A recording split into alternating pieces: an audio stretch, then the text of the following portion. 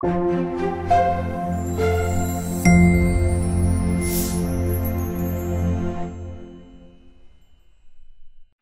like we got Christian, Brian, Elizabeth, Rajesh, Eric, and John. Yep, everybody's here. Okay, so welcome. We're going to get started on the ALI session here, but just a little note. Somebody left their notebook here. I don't know if someone in the room is here. It's a lot of notes in here.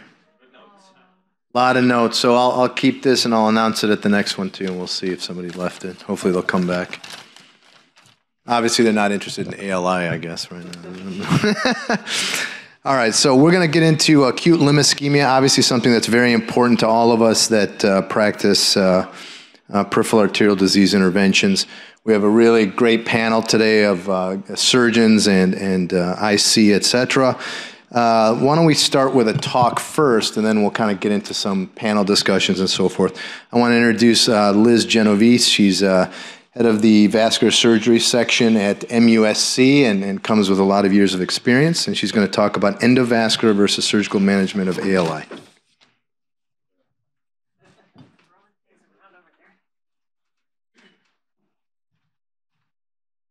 Okay. Well, thanks for coming back after lunch. So we're going to talk a little bit about endo versus open for ALI. Here are my disclosures. So acute limb ischemia affects about 1.5 patients out of every 10,000 persons in the US and is highly morbid. It has about a 15 to 30% amputation rate and also a pretty high associated mortality, just secondary to some of the other comorbidities that come along with having acute limb ischemia. When I think about acute limb ischemia, I try to group it into four kind of categories. One's going to be your embolic. That's going to be kind of your well-organized thrombus. You're going to have bypass thrombosis and a variety of different types of bypasses, but when your bypass occludes, that's going to give you acute limb ischemia. And then you have your more in situ disease, so your thrombosed stents or your thrombosed native disease. And then there's this other miscellaneous bucket, so that's going to be acute limb secondary to a dissection, a thrombosed aneurysm, some iatrogenic injuries, trauma injuries, and then very rarely secondary to vasospasm. When you're thinking about treating this, there's a lot of different treatment methods. So you have an open approach, an endovascular approach, and then somewhere in between this hybrid approach. And I should put in my disclosures, I am a vascular surgeon, so this is actually one of my favorite operations. There's nothing any more satisfying than pulling a bunch of clot out of an artery and getting pulsatile bleeding. It's actually what made me go into vascular surgery. It was my very first surgery I ever saw. This is my second favorite operation, a bypass, but I'll tell you there's nothing more miserable than doing a distal bypass at 2 o'clock in the morning for a cold leg, so we try to avoid these.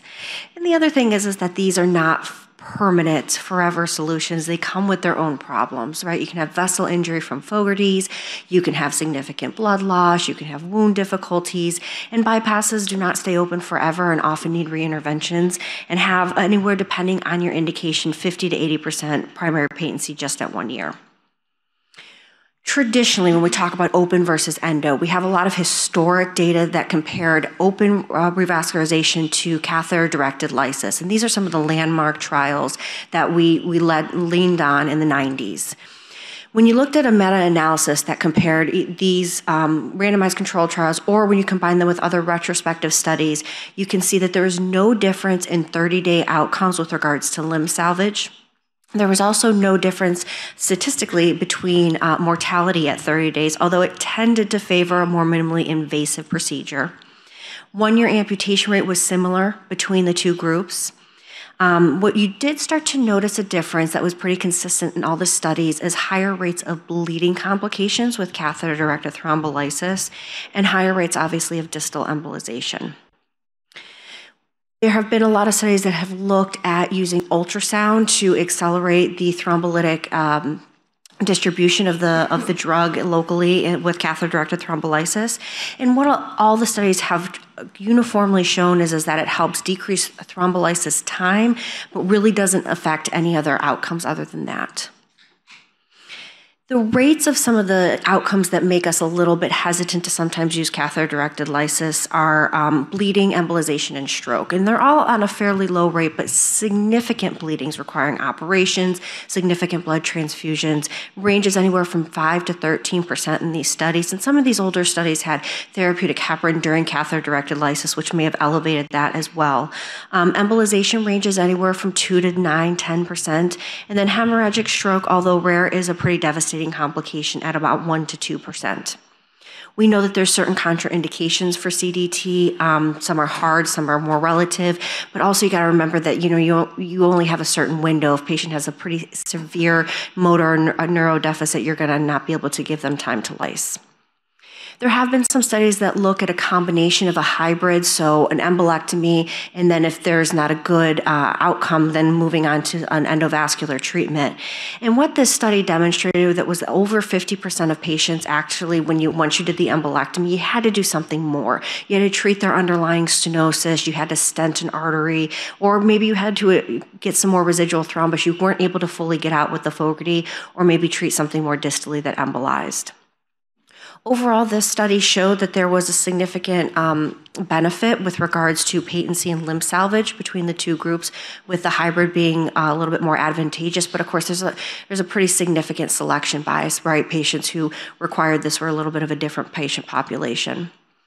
So I think single session endovascular treatments have really changed the game as to whether we do open versus endo. And I don't want to step on anyone else's presentations, but I'm going to touch on two of our common workhorses with regards to endo. So the first is going to be your pharmacomechanical thrombectomy. This is going to create a vortex and essentially solubilize and remove a lot of fresh thrombus. The things that you got to be careful with this, though, is that if you have more subacute thrombus that can't be solubilized, it can actually embolize, and there's also a risk of acute kidney injury secondary to the hemolysis. The Pearl registry is a registry of about 300 patients with acute limb ischemia treated with angiojet. And what they did was they looked at a propensity score of those who had angiojet treatment alone versus angiojet plus catheter-directed thrombolysis. What we can see is pretty high success rate, right? 83% of patients were able to be fully treated endovascularly, and about 50% required subsequent catheter-directed thrombolysis. The complications you see there on the right are what we typically associate with angiojet, so pancreatitis, bleeding, and then acute kidney injury. When they did the subgroup analysis, what they found is that patients without infrapopliteal involvement and who did not need catheter-directed thrombolysis did better. And I think that what that indicates is that the catheter-directed thrombolysis was probably being used to address underlying lesions that weren't fully cleared or distal embolization. There's been a lot of mechanical thrombectomy aspiration catheters that have been out for quite a bit of time. If you look, there's over 20 that are currently available in the US and indicated for acute limb ischemia.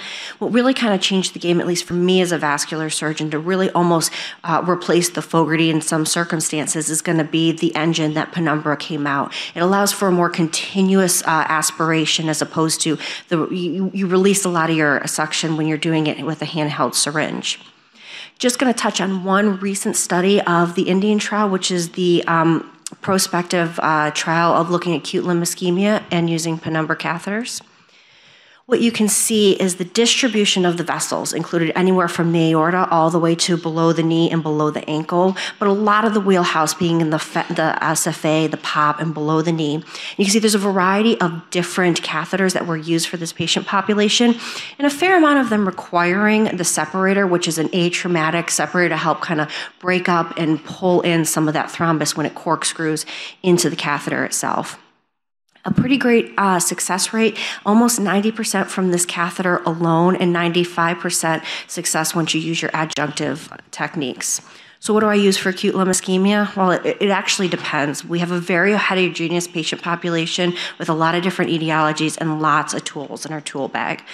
So things that I think about when I'm going into a case is what's the etiology? Is it a chronic clot? Is it an acute clot? What's the extent of the thrombus? Is there underlying disease in the vessels? So we're going to have to treat something that we're not going to necessarily be able to clear in one session. Is there thrombosis in the outflow vessels, right? That's when catheter-directed lysis really does help us. Are there any prohibitive operative factors, and what's the baseline renal function?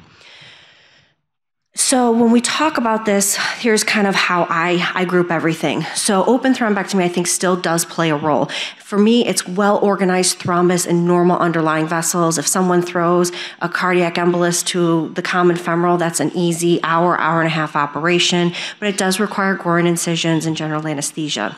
The other benefit of an open embolectomy is if someone has aortoiliac occlusive disease or common femoral, and you're going to end up doing an endarterectomy at the same time. I don't love it when there's distal disease because then you end up converting that to that hybrid procedure. Surgical bypasses are pretty much reserved for patients who have continued to fail their endo management, and you know that the only way you're going to be able to reperfuse them is through a bypass. But again, very long procedure, a lot of general anesthesia, and you have to have outflow. If you don't have a patent outflow vessel, your bypass is not going to stay open. I think catheter-directed thrombolysis really does still play a role. For me, it's when there's extensive thrombus and there's no evidence of outflow, and you really need to open up that outflow. You just have to acknowledge the bleeding risks and the embolization risks that are still present, even though it's rare. Pharmacomechanical thrombectomy, I find this to be really useful in a lot of fresh, high-volume thrombus. You can do this with minimal blood loss, but it can be inadequate, particularly if there's some underlying subacute, and you can sometimes actually embolize that if you're not kind of aware of that. You do have that risk of CKD and augmenting that with your acute kidney injury, and you can't use it in a vessel that's less than 3 millimeters, or if there's already a dissection, because that vortex will worsen that dissection. Percutaneous aspiration thrombectomy really is the wheelhouse for me. So I use this on acute and subacute because of the different techniques that you can use with that. And you can also treat underlying vessel disease in injunction to that. And I really don't have any major contraindications. So there's a lot of things out there. And hopefully that's a nice introduction, and we'll get into it some more with the rest of the panel. Thank you.